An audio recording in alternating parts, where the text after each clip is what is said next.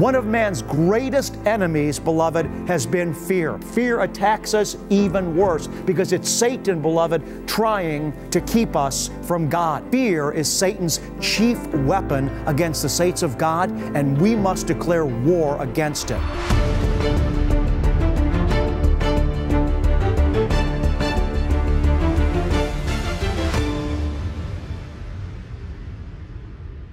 Did you know that the first word out of Adam's mouth after he fell, after he ate from the tree of the knowledge of good and evil was, I was afraid? I'm going to go now to the book of Genesis, chapter number 3, verse number 9 and 10. Hear the word of God, beloved. This is a very important portion of Scripture. It creates the platform for understanding the nature of fear and what it is that we're battling against. The grass withers and the flowers fade, but the word of the Lord abides forever. I'm going in the book of Bereshit, which is the Hebrew word for beginnings, the book of Genesis, chapter number 3, verse number 9 and 10. The Lord is calling to Adam now after Adam had fallen.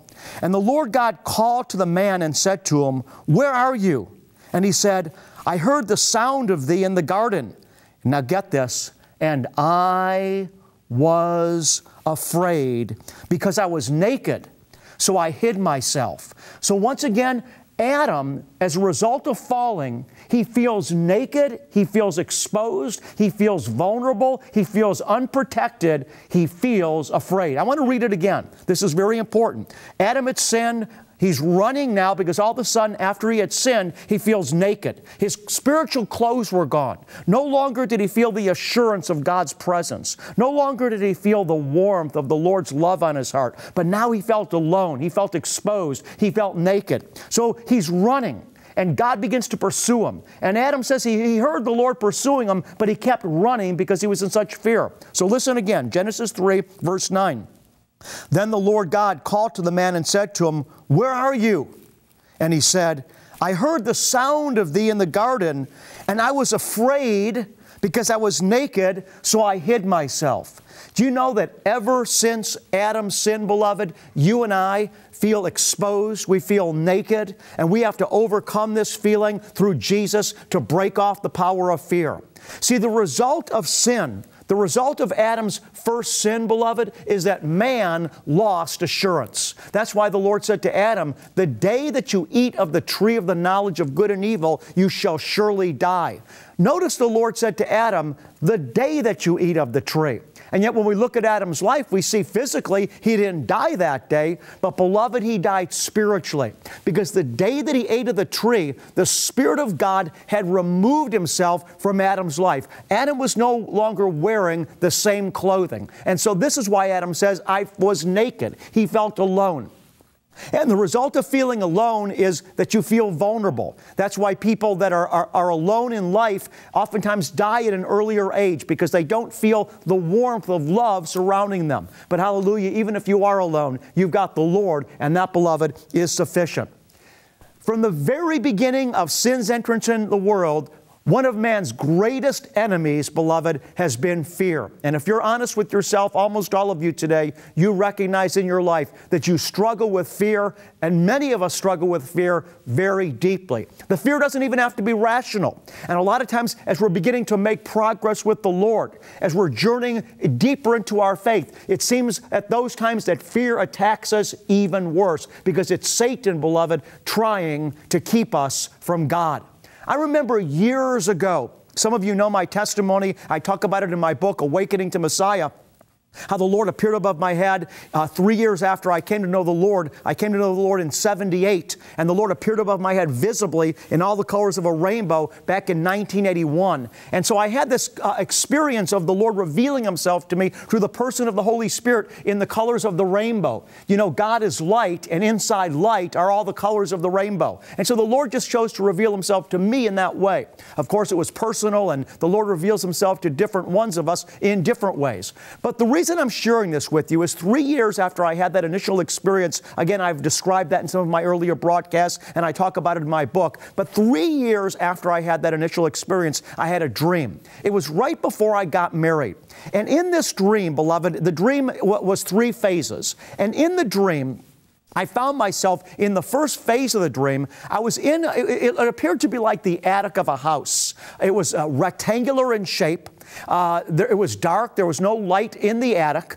There was a window on this side and a window on this side, and myself and others were standing against the back wall in this attic-like room. So once again, the room is shaped like a rectangle. It's dark in the room. A bunch of us are standing against the back wall in the attic, and there's a window on this side and on this wall, and there's a window on this wall.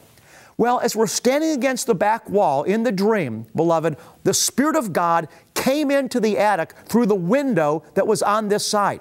And the form that the Spirit of God came into the room in the dream state was in the form of all the colors of a rainbow, just like I had experienced when I was awake in a real encounter with the Lord. This encounter that I'm describing now is just a dream, but I was familiar with this rainbow symbolism and this way of communicating to me through the rainbow. And so through this window in the attic, the Lord streamed into the room. It looked like crepe paper at a birthday party. You know, you've seen at a birthday party where people string, they string that paper, crepe paper across the room. Well, the Spirit of life that was in all the colors of a rainbow that flowed into the attic from the window, it kind of looked like crepe paper, but it wasn't paper looking, but I mean, it was that kind of a shape. It was much wider, though. It was probably about this wide, and all the colors of a rainbow, spiritual life flowed into the attic through this window. And all of a sudden, beloved, when this happened in the dream, I was so desirous. It was so beautiful to me. I knew it was God. I wanted more of God. I knew it was the Lord's healing Spirit. So what I did was I started moving away from the back of the room where myself and the others were standing. Remember, I said we were all against that back wall. I started moving out from everybody towards this Spirit of life that had flowed into the room in all the colors of a rainbow. I started approaching the Spirit of life, and here's what I remember. No one else that was against that back wall with me came with me. They all stayed. And I had this sense, beloved, that what was keeping them from God's beautiful rainbow-colored Spirit, I had this sense in the dream, even though this was back almost 30 years ago, it was like 28 years ago now, I had this sense that what was keeping them from coming was fear. Fear stopped them from coming. I mean, they were in this dark room, and here comes God manifesting Himself in a rainbow so beautiful, and yet they didn't approach. They stayed back. Why? Because fear. I felt literally the power. I felt the spiritual force of fear holding them back. And so what I did, beloved, was I kept coming to the Spirit of God. And I walked up to the rainbow of life that came into the room, again, streaming like this. And I approached it, and then I followed this stream of life out to the window from which it had come into the room from. And I looked out the window, and when I looked out the window, beloved, everywhere was this color. That's all I saw. Everywhere, up, down, left, right, north, south, east, west, every direction. All I saw was this rainbow color everywhere, and in my soul, I mean deep down in me, I heard the word eternity. And eternity, it's uncreated life that has always been. And then all of a sudden, that phase of the dream was over. The next phase of the dream, I find myself looking out the window on the opposite side of the room. Now I'm looking out the window on this side of the room. And there's just chaos going on out there. I mean, all kinds of stuff just moving around. Nothing made sense, random, chaotic. And then boom, that phase of the dream ended. The next phase of the dream, beloved, I find myself walking down a street, just at peace, nothing on my mind. And I come up to an intersection. And at the intersection that I had come to, there had been a car wreck. And without thinking, without any ego involved, I walked up to the car wreck, and there was a man, and he was laying half outside of the car and half inside the car that had been in this wreck. In other words, his upper body was laying on the street, and his torso and his legs rather were still inside the car. So his upper body is laying outside the car. The door had been flung open, and it's laying, resting, and then the rest of his body was in the car, and he had been badly burned from this car wreck. Without even thinking in the dream, beloved, I stuck my hand out like this, and out of my fingertips flowed the rainbow colors that had come into that attic that I had asked to come inside my life. When I put my head out the window, I forgot to tell you that when I put my head out the window and everywhere all I saw was color and I heard the word eternity, I opened up my arms like this and I said, come and live inside me. And so now when I went up to the car wreck, I just stuck my hands out like this, and flowing out of my fingertips was all the colors of a rainbow, and they went into this man's body and healed him. The reason I'm telling you the story is because the other people in the room, in the attic, when the rainbow Spirit of the Lord came into the room, they did not receive the rainbow Spirit of God's love. They did not receive the Holy Spirit. They did not receive God's healing life. Listen now, because they were afraid. And fear can keep you from God's destiny for your life. Do you know that Jesus said that hell was for the fearful and unbelieving? Think about that. Jesus, I'm going to talk about that on next week's broadcast. Jesus said that fear, that those that fear were going to be in hell. Now, some of you are getting even more afraid. Now, I don't want anybody to be afraid about this, but I'm making a point here, is that hell, beloved, is filled with people that are there because they were too afraid to believe God. And I don't want you to be afraid now that you're afraid, and I don't want to add another fear to your life, but what I'm trying to help you understand is that fear, beloved, is a serious sin. And the reason it's a serious sin is because when we fear, we don't have faith in God. When we're fearing, we're not really believing that God is with us. When we're fearing, we're not really believing that God is working in our life. It shows a lack of relationship with God, and we must declare war on it. Do you know, beloved, that no fewer than 100 times in the Scriptures, the Lord commands us not to fear? No fewer than 100 times you and I as believers are commanded not to fear. We sometimes think of sin and we think of all the gross sins. But we don't recognize sometimes that when we're living in fear, habitual fear, fearing this, fearing that, living in a state of anxiety, living in a state of dread, living in a state of fear, beloved, that we are sinning against God and actually bowing down to the devil, because what we're doing is we're believing the devil rather than believing the Lord. Hallelujah. I'm going to go to the book of Joshua now, which is our foundational scripture for this series that we'll be preaching over the next several weeks. I'm reading now Joshua chapter 1, verse number 9. Hear the word of God. And by the way, Jesus' name, Yeshua, comes from the word Joshua. It's the same name. Joshua and Yeshua, it's the same name. Joshua's Hebrew name is Yeshua's name. And so Jesus is the fulfillment of who Joshua is. And listen what Joshua says in Joshua 1:9. The Lord is speaking to him. And the Lord says to him, have I not commanded you, the Lord says to Joshua, have I not commanded you? Be strong and courageous. Do not tremble or be dismayed, for the Lord your God is with you wherever you go. What did Jesus say to us? I am with you even until the end of the age. And so this series is designed to wake us up, beloved, and we're looking to the Lord to empower us in our lives to declare war on fear. Do you know that the opposite of love is fear? We would think that the opposite of love is hate. And yet the Scripture tells us that perfect love casteth out all fear. You see, beneath almost every negative emotion is fear. In other words, an employer gets mad, they get hateful towards their employee at work for messing something up or for not getting something done in time. And why does the employer get so hateful towards their employee? Because they're afraid. The employer is afraid that they're not going to make enough money or that things are going to go out of control. Beneath almost every negative emotion, beloved, is fear. Why do people get jealous of somebody else? Because they're afraid that they're afraid that somebody else is going to have more than they do.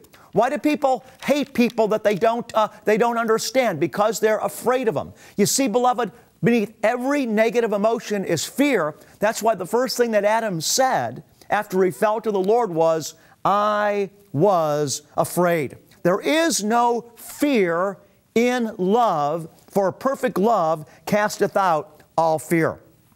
Now there are two Hebrew words for fear that I want to bring to your attention. The first Hebrew word is Yahweh. Let me say it again, Yahweh. And this is the Hebrew word for fear that we find in the book of Bereshit, or the book of Genesis, chapter 3, verse 10, where Adam says, I was afraid. And this Hebrew word Yahweh means dread, or to be frightened of. The second Hebrew word for fear that I want to bring to your attention is the word that is used in Joshua, where the Lord commands Joshua, do not be afraid. And this Hebrew word in Joshua chapter 1, verse 9 is the Hebrew word aratz. And it means to tremble at. The Lord was commanding Joshua, do not tremble at these hostile armies that you're facing. It means to be terrified of. The Lord was commanding him, do not be terrified of them. And so the Lord says once again to Joshua, have I not commanded you, be strong and courageous, do not tremble or be dismayed, for the Lord your God is with you wherever you go.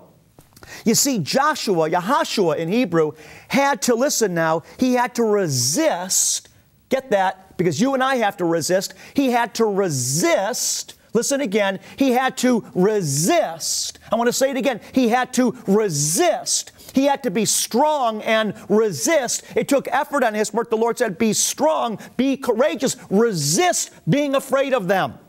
And you and I need to learn how to wake up and fight fear. We have to fight it. We can't be passive. There's something that we need to engage in. That's why God says, I'm commanding you, Joshua, be strong, be courageous. Do not be dismayed. Do not be terrified. Do not be afraid.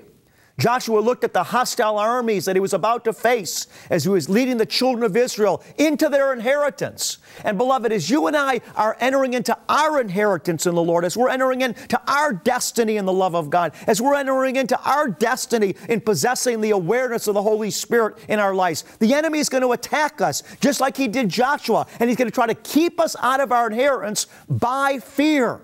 Just like the children of Israel in the book of Numbers, chapter 13 and 14, where the Lord said, I've given you Israel as your inheritance. But what kept them from their inheritance? What kept them wandering in the wilderness for 40 years? Was it not fear? When the spies went in to the land of Canaan and they came back and they said to the children of Israel, those guys are huge in there. We won't be able to drive them out. They're too big for us. And they cowered, and the Lord was angry and upset, because they bowed down to fear rather than trusting, hallelujah, in the Lord their God. And even as Joshua, beloved, was facing these foreign armies, as he was about to lead the children of Israel into their inheritance, these hostile people groups that wanted to exterminate them and kill them, even as Joshua was facing these enemies that were a true danger in the natural, and yet the Lord said to him, do not tremble or be afraid of them, for I am with you. We too, beloved, look around and we see forces against our lives, just like Joshua did in his life. And these armies, beloved, are a real threat to us without the Lord, even as those armies that Joshua faced were very dangerous without the Lord. But we have God. And so when we look around and we see our country, beloved, in a financial crisis, when we look around and we fear losing our jobs or losing our homes, when we look around and we hear of terrorist attacks on our own soil, when we look around and we see car accidents on the road, when we hear of poisoning in our food and water and nuclear reactors leaking, when we get afraid of growing old and winding up in a nursing home, when we fear for our children when they're on the road in their cars, when we fear, beloved, finding ourselves at a place in life where we're alone and no one to take care of us and running out of money, God is saying to you, do not be dismayed and do not be afraid, for I am with you wherever you go. I am commanding you this day, resist fear. You see, whatever the problem is, we have a God that's bigger than our problem, and we have to exercise faith that we really believe that He's Lord, beloved, by resisting fear and choosing, working yet, believing Him. We must overcome fear. The Bible says that sin is crouching at the door. Satan is crouching at the door, and his desire is for us. He wants to overcome us with fear. He wants to intimidate us. But we, the Lord said, must master him. We could go on and on with all the things that we're looking at in our culture today that would cause us to tremble in the natural. And yet the Lord's word to us, regardless of what the threat is, Beloved child of God, regardless of what the danger is, the Lord is saying to you right now, do not be afraid. I am the Lord your God, and I am with you wherever you go, and I will see you through even unto the end. I want to read a few scriptures. I'm going to the book of Deuteronomy now. This is the book in the Bible that Jesus quoted when He defeated Satan in the wilderness in Matthew chapter 4. Hear what the Lord says in Deuteronomy chapter number 20, verse 3 and 4. Hear, O Israel, you are approaching the battle against your enemies today. Do not be faint-hearted, do not be afraid or panic or tremble before them. For the Lord your God is the one who goes with you to fight for you against your enemies to save you. God wants us to exercise faith, beloved, that He's going before us, get this now, and He's fighting for us. Let me read another scripture. Be strong and courageous. Do not be afraid, for the Lord your God will not fail you or forsake you. And once again, Joshua 1:9, have I not commanded you, be strong and courageous? Do not tremble or be dismayed, for the Lord your God is with you wherever you go. The word is the same over and over and over and over again. Beloved, if we're serious about living for God, we need to wake up and break the yoke of fear off our life. When we bow down to fear, in effect what we're doing is we're worshiping Satan. We're giving Satan more power than God. You know, Jesus said, I will not leave you as orphans. We are not alone in this world. Satan is continually bombarding us by putting false pictures and false images in our mind, showing us ourselves in life where God is not with us. It's a lie. God is with us. And from this day forward, you and I, beloved, need to enter into the word that the Lord gives us through Joshua. Do I not command you today? Be strong and courageous. Do not be afraid, for I am with you wherever you go. Beloved, I want you to continue to tune into this series. I encourage you to get the entire series. God wants to help you. He wants to help me. He wants to strengthen our faith. We pray today for divine power. We pray for divine electricity. We pray for the energy of the Holy Spirit. Strengthen us, Lord. Wake us up. Let us declare war on fear and overcome Satan, crushing him under our feet for your glory, Yeshua Ha Mashiach. There's a scripture I love, and it says, honor the ancient path. Look for that old good way and walk in it. In other words, the Lord is saying that sometimes as society gets more and more contemporary, it can lose its sense of what in the past has been ancient and has been from God. In other words, we can become untethered in our culture from our ancient biblical roots. One of the prerogatives of our ancient biblical roots is the principle, beloved, of honoring Hashem, honoring God with our finances. When we look at statistical giving patterns, what we see is that the older generation was far more faithful to Father God and to King Yeshua with their finances than the younger generation is. And this ought not to be. Because if we love God, we're going to love Him with every part of our life, including our finances. I want to ask you today, if you believe that what I'm telling you is right, would you honor the Lord with your finances through discovering the Jewish Jesus? Beloved, we need to put Him first in our life in every way. You can see the link in our description to give, or go to discoveringthejewishjesus.com. Thank you very much for your help.